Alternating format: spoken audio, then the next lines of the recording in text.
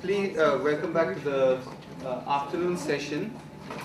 All of you, I think, have had some introduction to Rajiv because of yesterday's dinner, but it's just kind of testament to Rajiv that he's really a great friend of the workshop and has been here a couple of times. Last time he was here was really actually extremely good for a lot of the students. If you haven't yet had the opportunity to either talk to Rajiv or talk to him about your research, please try and do so. The feedback that we got from a lot of students was that was among the most helpful things that you could do, and certainly with Rajiv, it's something I think that many of the people, knowing their interests, you'd benefit from. So Rajiv teaches at Barnard College in Columbia University, but he's also associated with the Santa Fe Institute, and is also, along with Rohini, one of INET's inaugural grantees. So today we'll be speaking about the issue of the economics of group inequality. Yeah, before, just one announcement. I don't know if you know that the dinner this evening, I understand, moved up from 8. Now, it's important to realize that interracially stratified allocations it covers a very broad range of allocations. For example, so this neighborhood here, where the people above the thresholds live, we're going to call the upper tail neighborhood, and this neighborhood the lower tail neighborhood, because you're getting the lower tail of the distribution versus the upper tail of the distribution. Right? Okay. It's important to realize that the upper tail neighborhood can have a lower average income than the lower tail neighborhood. It's possible. You can still have an interracially stratified allocation. Why? Push this to the left and push this extremely to the right. Okay? And you could have almost the entire black population except for the very, very tiny bit at the bottom, living with a very, very tiny sliver of the white population at the top, and that neighborhood would have a mean income which is roughly equal to the mean income of the black population. And so the upper tail could be poorer than the lower tail neighborhood, right? So interracial stratification does not force the upper tail neighborhood to be wealthier even than the lower tail. Furthermore, the upper tail neighborhood could be majority black, right? It could be wealthier and majority black. So there's all kinds of allocations that are consistent. The point I'm trying to make is that interracial stratification does not restrict the set of allocations in a very particular way. All it says is that if X lives in the upper tail, then people in that same group who are richer than X also live in the upper tail. That's all it says. Good. So okay, and the third thing we need to define is something called a marginal bid rent. Right? It's very common in urban economics. So what do we mean by marginal bid rent? Suppose that to keep things simple, suppose that the lower tail neighborhood has rent rho equal to 0, and the rent rho, I shouldn't use rho here, but just think of rho, the variable rho, as being the rent premium, the extra rent that you have to pay to live in the upper tail neighborhood. It could actually be negative. Right? Again, you're not ruling out that possibility. But this is the extra rent that you want to pay to live. Suppose it's positive. This is the extra rent that you have to pay if you want to live in the upper tail neighborhood. It will have to be positive in equilibrium. But the question then is, so these people live here and pay rho, and these people live here and they escape paying rho. Okay? And the question is, what kinds of allocations are stable? And to understand that, we need this concept of a marginal bid rent. What is the marginal bid rent? The marginal bid rent, once you have an interracially stratified allocation, you have your two thresholds, right? For this person, you can ask, how much would this person be willing to pay in order to live in the upper tail neighborhood, right? Rather than in the lower tail neighborhood, given this allocation. So any particular allocation will generate an average income here, a racial composition here, a racial composition here.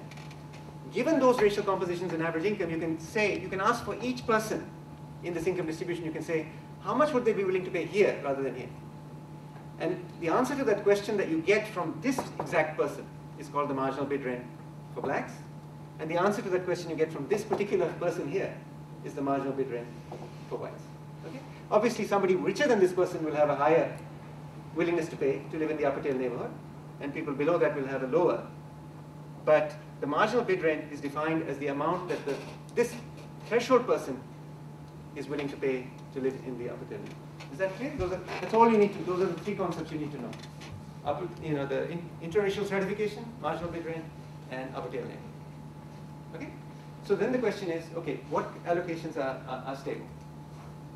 So I'm going to just illustrate this with an example. So think of two groups again. Let's take black and white. Take two neighborhoods of equal size, as you have there. So suppose that they're of equal size and they have uniform rents within the neighborhood. That's what I've been assuming over there. And suppose that the income distributions look like this. So suppose that the income distributions, for the black income distribution, take uniform distributions. Really simple example here.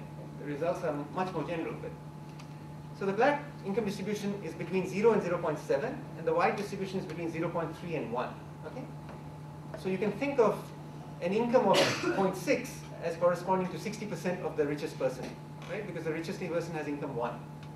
So you can interpret the incomes as being percentages of the highest income. Right? Okay, suppose that the black share of the population is 45%. Let's ask the first following question. Now, one way to generate an interracially stratified allocation is to set these thresholds equal to each other. So you could fix these two things, just draw a straight horizontal line that cuts across the two distributions, and do it in such a way that you fill both neighborhoods. Right? They're of equal size. So you end up with half the population here, half the population here. There's going to be a unique common threshold, right, that will give you that particular interracially stratified allocation. Okay? Now, that particular allocation corresponds to pure sorting by income. That is the allocation where the rich live with the rich, poor live with the poor, okay? Regardless of which group they belong to. Right? And so let's start by looking at that. What does that look like? Okay? Well, it's easy in this example to calculate that. Here's the black income distribution. And you have to set the common threshold, YB, YW. You have to set that common threshold at 0.52. Okay? Taking into account that the black population is 45% and the white population is 55%. And then you take this sliver of the black population and this chunk of the white population, and they go to the upper tail neighborhood right there, which is in blue. And you take this segment of these two populations and you put them into the lower tail neighborhood. This is pure sorting by income, where the marginal households in the two groups have exactly the same income, which happens to be 0.52, okay, 52% of the largest income. This is not going to be an equilibrium allocation. It will not. It cannot be. All right?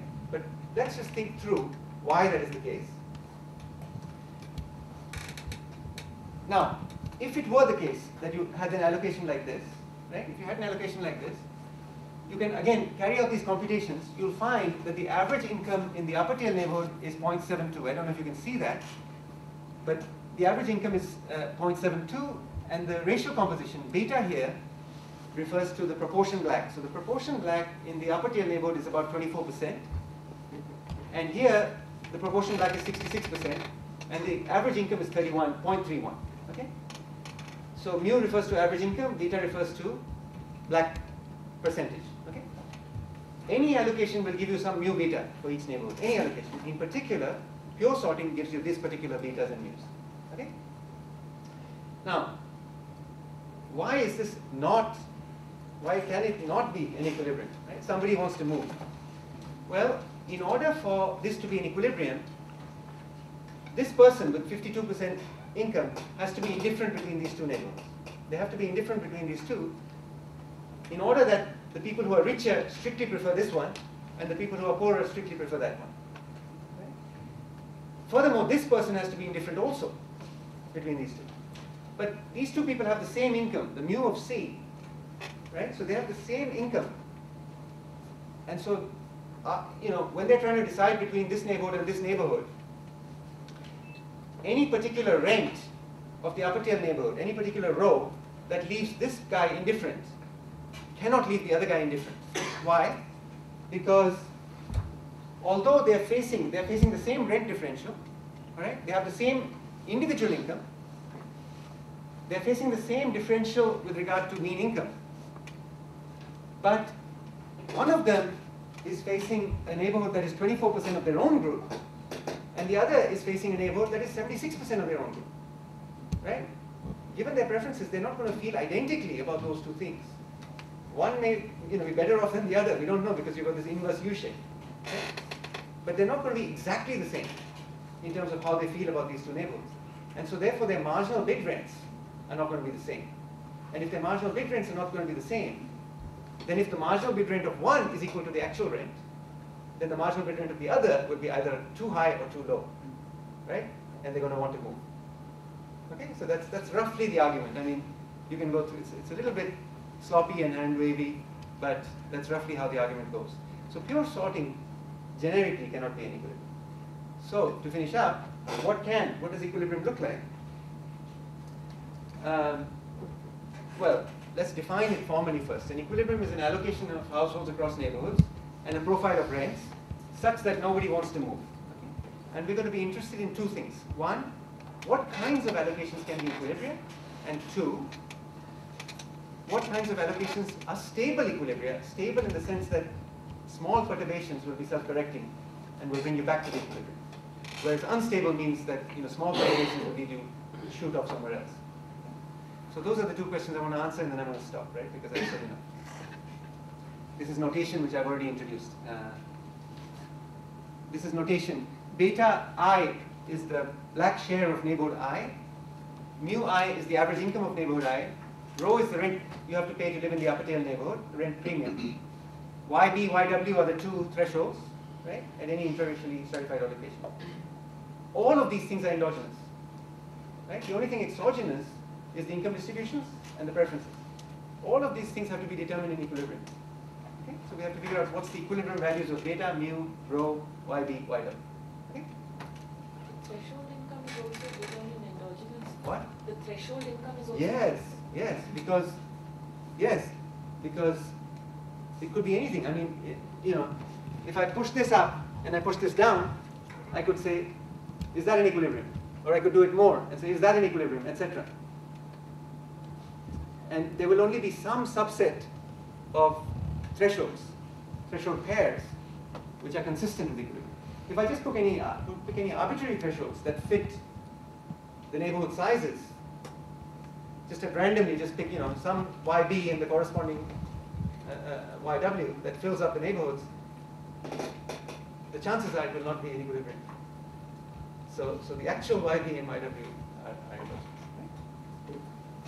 But actually, in a sense, only one of them is endogenous, because once you get one, then the other is determined by the adding up constraint. Yeah, because the neighborhood sizes are correct. Yeah. So in a sense, they're not independent of each other. Yeah. So the pair is endogenous, but if I can tell you one, you get the other. You can reduce the other. That's an important point to keep in mind. Okay, these are two equilibria. All right, there are two equilibria for this particular example that I gave you. There can be in principle a lot more than two, but there are two. It's important for us to understand what these look like, and only one of them will be stable.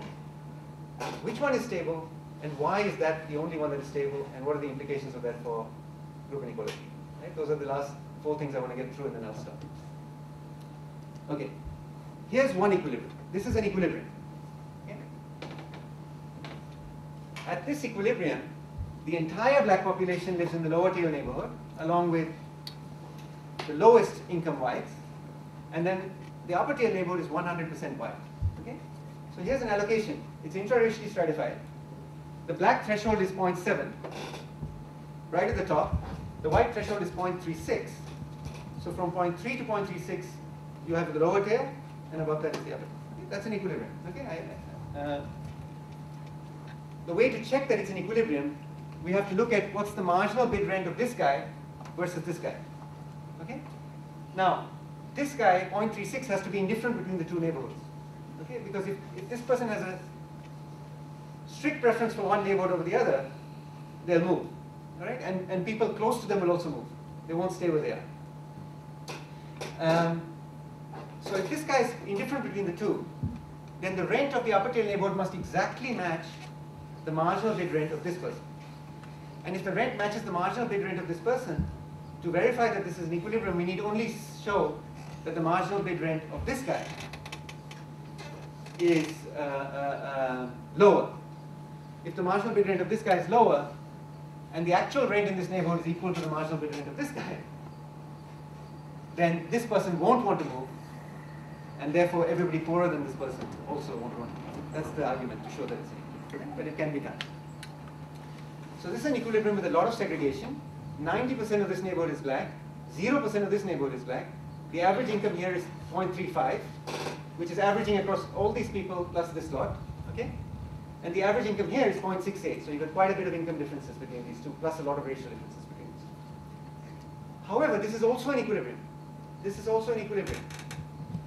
Here's an equilibrium which corresponds to something we never see in American cities.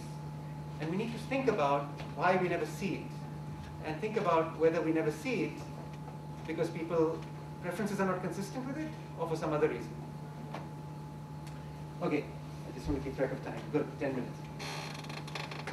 So what does this equilibrium look like? This equilibrium has a bulk of the black population minus the very poorest segments, living with the top sliver of the white population in the upper tail neighborhood, and then everybody else in the lower tail. Let's look at what the racial composition is. The lower tail neighborhood has a racial composition of 16% black. Why? Because most of the blacks are in the upper tail. So this is only 16% black. The upper tail neighborhood actually is 74% black. Okay?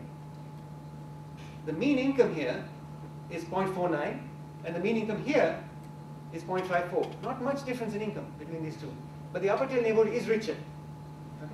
One thing I forgot to tell you is that in this neighborhood, if we look here, this just describes that equilibrium, this row. And the last element of that row is the rent of the upper tail neighborhood. And in that segregated equilibrium, the rent is 0.11, which means that people with income less than 0.11 simply cannot live there. Right? In fact, as you see, the poorest person living in the upper tail has 0.36. So they pay about 1/3 of their income in rent. Now, but the rent for this second equilibrium, the second row, is much, much less, 0.02. What that means is that the marginal people, this marginal person here, really doesn't care too much. It's not that, doesn't have a strong preference for the upper tail neighborhood. Well, why don't they have a strong preference? They don't have a strong preference because the incomes are, because the incomes are not that different, right, firstly. And secondly, the racial composition here, remember you've got that inverse U shape.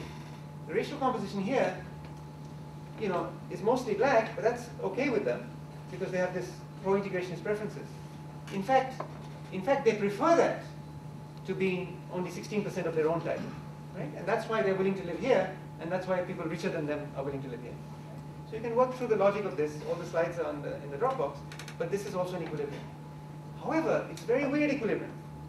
The more affluent neighborhood is predominantly composed of the less affluent group.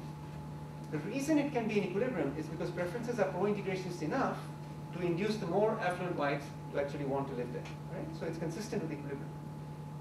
So why don't we see it? And the reason we don't see it is because it's unstable. That's the last argument I want to make. Small perturbations away from this will drive you all the way from here. A little small shift will drive you all the way from here, which is an equilibrium, to here. Right? That's the last argument I want to make, and then I want to look at the implications of that. Okay. So here's how you show it. So this is the marginal bid rent, and the horizontal axis is the income of the marginal white household. So the horizontal axis gives you YB. All right? Now, this diagram doesn't care about equilibrium or not equilibrium. All it says is, what's the marginal bid rent of the two, of black and white households, as you change the marginal white household, YW. Okay? So YW, as YW goes up, YB must go down. As YW pushes to the right, that means you're putting fewer and fewer whites into the upper tail neighborhood. YB must go down, so you're putting more and more blacks into the upper tail neighborhood. Right? And the question is, how do the marginal bid rents, and as you do that, as you carry out that shift, you're changing the particular individuals who are marginal. Right? As YW goes up, you're getting a richer and richer marginal white and a poorer and poorer marginal black. Right? And the question is, what's the bid rent of those two people as you make this change? Right? And that's plotted over here. And this point here is a point where both the marginal white and the marginal black household have a marginal bid rent of 0.02. That's this equilibrium here. So this guy's marginal bid rent is 0.02, and this guy's marginal bid rent is also 0.02. right? And when those two marginal bid rents are equal to each other, you have an equilibrium. That's the equilibrium over here. Okay? Over here, the marginal bid rent of the white household is 0.11. The marginal bid rent of the white household is this. Okay? And the marginal bid rent of the black household, which is this guy here, this is the marginal black household now, is something below that. So if the actual rent of the upper tail neighborhood is 0.11, that makes the marginal white indifferent, and the marginal black refuses to pay that. So that's why all the blacks are in the lower tail neighborhood. So this is the equilibrium with segregation, and this is the equilibrium, which you never see. Which you never see, but it's an equilibrium nonetheless. Why don't you see it? Imagine a perturbation that is slightly to the left of this. Slightly to the left means that you're moving YB to the left. So you move YW to the left, you move YW to the left, YB to the right, okay? You're making the upper tail neighborhood a little bit more white, right? You move YW to the left, you're putting more whites into the upper tail neighborhood. YB shifts up and you're putting less blacks into the upper tail. So the upper tail neighborhood becomes a little bit whiter as you move. Start with this equilibrium and move slightly to the left. Now you look at the marginal bid rents of the new marginal white and marginal black households. The marginal white household has a higher marginal bid rent, a higher willingness to pay to live in the upper tail neighborhood than the marginal black household. I'm almost done. What this means is that when you have shifted a few more whites into the upper tail and a few less blacks, and now you look at the marginal white and black households and say, how much are you guys willing to pay to live in the upper tail neighborhood? The marginal white will outbid the marginal black. And so the neighborhood will become a little bit even more white, which will shift you even further to the left. And as long as this gap remains, the marginal white bid rent is bigger than the marginal black bid rent, you're going to be replacing blacks with whites in the upper tail neighborhood. What you're going to be doing is, you're going to be, as you shift this to the left, right? So more whites are going to the upper tail, and this to the right, the marginal bid rents are such that you're going to be moving in this way, and you're going to end up right here. Okay? So the reason that's an equilibrium is because preferences are tolerant. That's the way it's been set up. Maybe preferences in the United States are not tolerant enough to sustain that kind of equilibrium yet. But what this says is, even if there were, there are forces at play in the absence of discrimination, active discrimination, and these relatively tolerant preferences of the neighborhood racial composition. Even if preferences were tolerant enough to sustain a great deal of integration as an equilibrium, there are forces at play through decentralized uncoordinated choice that are pushing you towards segregation. It's very hard to escape that. And the very last thing I want to say is, okay, let's suppose that that's the case. Let's look at these two equilibria and compare them. Let's compare them. Here the marginal black household is richer than the marginal white household. Here the marginal black household is poorer than the marginal white household.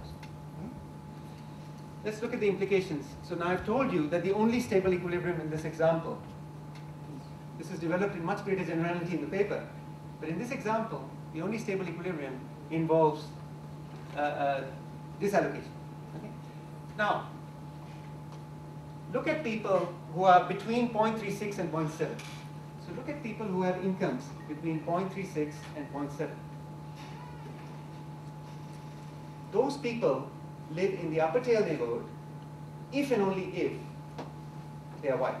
In other words, they live in the upper tail neighborhood if and only if they belong to the group that has a higher income. In other words, the advantage of having a high income, let's say 0.6, is multiplied, is magnified, if you also happen to belong to a group that has high income. So if you have 0.6 income, so you're between this and you're white, you're living in upper tail neighborhood. But if you have the same income, 0.6, and you belong to the lower income group, you're living in the lower tail neighborhood. What does that mean? That means that if you have income 0.6 and you're white, your average income of your neighbors is 0.68. It's richer than you. and you have a certain racial composition. But if you have the same 0.6 income and you're black, you're living in a neighborhood that's poorer than you, where the average person is poorer than you. And given the fact that this may have all kinds of effects on your ability to educate your children and so on and so forth, peer effects, holding constant your own individual characteristics through the process of neighborhood choice, you end up with disadvantages that accrue not from your being poor, but from your belonging to a group that is on average poor. Right? The last thing I want to do, I have maybe 2 minutes, 2 minutes, is to say, is this what we see? Right? And I'll show you in a very dramatic way, this is what we see. Okay? This is Manhattan. All right? Manhattan, I've already given you a picture of Manhattan. What does this say? The left-hand 2 columns are only for whites, non-Hispanic whites. Okay? This tells you what my average neighborhood income is given my own income. So for whites whose income is less than 10,000 a year, annual income is less than 10,000 in the 2000 census, their average neighbors are earning 60,000. So they are in neighborhoods where their average neighborhood income is much greater than their own. As you get richer, so you can go up, these are the 16 income categories I mentioned to you. As you get richer, the largest is 200,000 or more, the largest category. As you get richer, your neighbors get richer. That's not causal, but as you get richer, richer people are found in neighborhoods where the average income is richer. Not surprising, right? So the average income of your neighbors goes from 60,000 all the way up to 147,000. The people who are poor and white, their neighbors are going to be richer than them. Not surprising. The people who are extremely affluent, their neighbors are going to be poorer than them. Not surprising either. But richer people have richer neighbors. Okay? But now compare, now you can do the same thing for black households. You get exactly the same thing. As you get richer, your neighbors get richer. Right? But the levels are completely different. You have to have an income of about 125 to 150,000 to have neighbors that are approximately as rich as if you are the poorest among the white group. You have to be close to the top of the black distribution, or close to the top of the American distribution, to have neighbors who are as affluent on average than the people who are the poorest in the white income distribution. This is the same thing shown in a diagram. And it shows that as you get richer, so this is the whites, as you get richer, these are 16 income categories, your neighbors get richer, and it's especially pronounced at the top. And for blacks, as you get richer, your neighbors get richer. But there's this enduring gap, and if you look at the poorest whites' neighborhood income, and you go horizontally across, you've got to be extremely affluent to match that, to get neighbors of that kind. You can't buy neighbors, you can buy houses. But you've got to be extremely affluent to end up on average with neighbors that the poorest whites have in this particular data. This is just for Manhattan. I'm gonna stop now, but just leave you with this one thought. There's a lot of study in economics that uses individual level data to forecast performances. So they will look at your income, your education, and then try to say, okay, well, how well are your children doing in school? This is longitudinal data from panel study of income dynamics or National Longitudinal Survey of Youth, which has a lot of information about individual families. What's your birth order? What's your parents' income? What's your parents' education? Etc., etc. But what it doesn't have is properties of your neighbors. And there's a good reason why it doesn't have that. It violates certain privacy concerns. You don't want to allow people to identify people in this data. You can get somewhat geocoded data, but typically you know a lot about the people and you know a lot about their families, but you know very little about their neighbors. And in this data, if you find, for example, that children of black parents are performing at a certain level in school, even though their parents may be quite affluent professionals and educated, what you may be picking up, at least in part, is the fact that they have very different kinds of neighbors. That's my parting thought.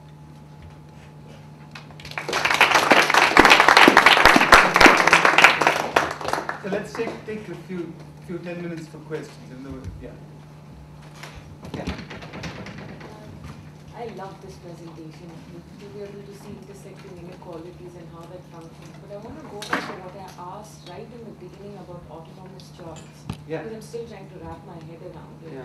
You gave examples of really heterogeneity in beliefs and so on. Yeah. But since I tend to see the world primarily to the lens of gender, Yeah. so you could see how, you often see the fact that, oh, it's women choosing to specialize in reproductive care or choosing to stay at home. Yeah. There's often this perception out there, but then that choice itself is associated with certain economic penalties, and you see then how gender intersects with. Yeah, no, that's a very valid point. So there's two senses in which choice may or may not be autonomous. One is with regard to the choice of your group identity. Now, religion is a lot easier to choose than gender. So in that sense, gender is largely non-autonomous. A lot of people don't even consider, transgender choices. So gender is in some sense very non-autonomous in that sense. So it constrains choices in a very serious way.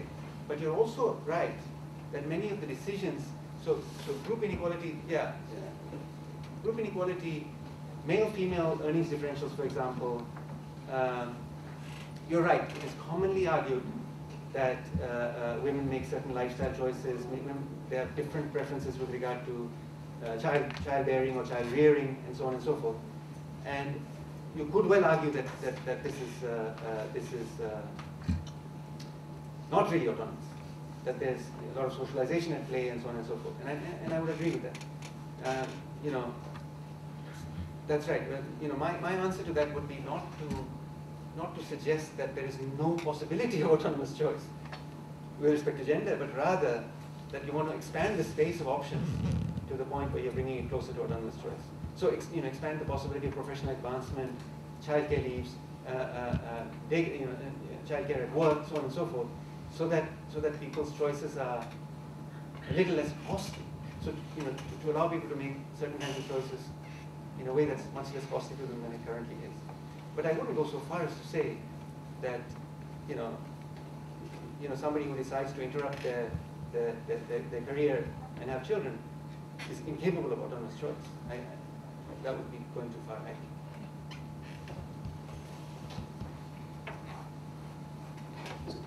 think. When you had so the first distribution, the first allocation that you put up, where I think there was like an equal distribution. Oh yeah, it was not an equilibrium. Yeah, which I said cannot be an equilibrium. Yeah. So I just wanted to go back to the intuition for why that cannot be an equilibrium again. Yeah, sure. Is that the part that has? It cannot be an equilibrium because for these two people, everything is the same except for racial composition. Right. Their incomes are the same, and then the mean income that they're comparing across these two neighborhoods is the same. Right. So the only thing that can matter is how do you feel about a neighborhood that is 24% black versus a neighborhood that is 66% black. Now you go back to the preferences. How do you feel? The preferences look like this. So somewhere around here is a 24% own group, right, and somewhere around here is a 76% own group. Right. And when whites look at that neighborhood that is 24% black, they are seeing 76% own group. When blacks look at a neighborhood that is 24% black, they're seeing 24% own group. It is only by the most remarkable coincidence that those two will lie on the same horizontal. Or if, right. One will be, I'm not saying which one will be higher than the other, but generically they will not be equal. And if they're not equal, they'll have different marginal bid rents. And if they have marginal bid rents, you cannot have an equilibrium where the actual rent is equal to one of them and also equal to the other.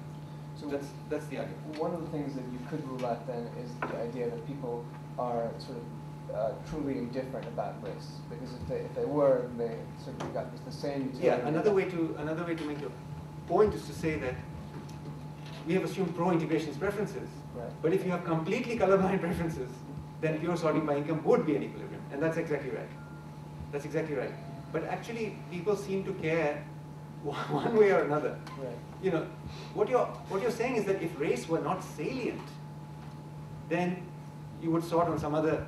Then you would not sort in a way that makes race relevant, and that's true. But even when you have, whether your preferences are pro-integrationist or pro-segregationist, the salience of race is undeniable, at least in contemporary United States. The other thing I wanted to say is I take your point and Nalini's point that you can't necessarily go straight to preferences for outcomes. Yeah. And this is an interesting idea that even if we had co-integration as preferences, you could nevertheless get segregation. But in fact, it's inevitable in this. But it still seems to me the more likely solution that white people in general would rather not live with black people. That's not what they report to survey respondents now. That's not. You have people. There's a methodology that was developed in Michigan by sociologists, Farley and Frey and others, where you ask people to you give them a blank neighborhood actually, and they can just fill in attributes of the neighbors. Then there are those sort of subconscious, discrimination tests that give you different results. Sure, it could be insincere survey responses. Yeah. Something in society has changed. Sorry. There's just another question if you. Yes. No. The point I was making was more conceptual. Maybe we have not reached a point at which equilibria of that integration type can exist. But even if we were to reach that point, we wouldn't know it from what we see. Similar. I was just kind of wondering, I really appreciate it, and I certainly don't dispute the racial aspect of it, but as you generalize to the real world, like how do you account for goods that are associated with a particular neighborhood? Or I'm thinking of when you were giving this, I was thinking of like Castells' historical look at gays moving into the mission and how, so how does this sort of account for some of those other things? Well, segregation, there's definitely segregation on sexual orientation, other kinds of groups, Asians and, Italians, Poles, ethnic enclaves in the United States, as long as it's, you've had this island, you've had these pockets. But if you just really look at measured segregation, there's something that jumps out at you about black, white, or black, non-black segregation in the United States that's just off the charts compared to anything that any other ethnic group has ever experienced. So there's that magnitude effect. And then with regard to gays, definitely there can be very positive aspects to segregation in terms of finding a community where you feel safe. That's in fact part of what drives you to avoid places where you're a small minority. I don't mean it quite like that. In the sense that if you don't need to send children to school or certain things that are associated with locations and neighborhoods, that a lot of this maybe wouldn't hold. If that makes. I just think that whether you're talking about black or white or Latino communities, you get this kind of heterogeneity within those communities with regard to who has children and who doesn't, who needs to be in a place with a good school and who doesn't. And if you had sorting on these dimensions, I don't think you could get the kind of map that I put up at the beginning, of my left-hand side map of Manhattan, which just tells you, look, is there some correlate that could explain this level of sorting by race? Certainly, I try to make the argument that income can't do it. But if you look at, the average family size, the age distribution, you look at all the things that might cause people to live in one place rather than another, the differences across groups are even less than differences in income. So how do you then account for these extreme differences in location choices? I don't want to underplay or deny all kinds of other dimensions that are relevant for sorting, but I think that the racial dimension is first order. It's undeniable. So, okay, I know that there's probably a few more questions, but I'm also mindful that people will have group meetings and so on. Yeah. But what I'd suggest is, if the group leaders are okay, if there's any particular questions you want to ask individually, you can come and ask. I'm free 4 to 6 anyway. He's free 4 to 6, but just in case they have their group meetings, they can meet you for if there's some follow-up questions. They can meet you very quickly and then go to their group. Yeah, I'll be in whatever it is, 2 or 4, whatever it is, F or 4, and just stop by even if you don't have an appointment. Okay. Thanks very much.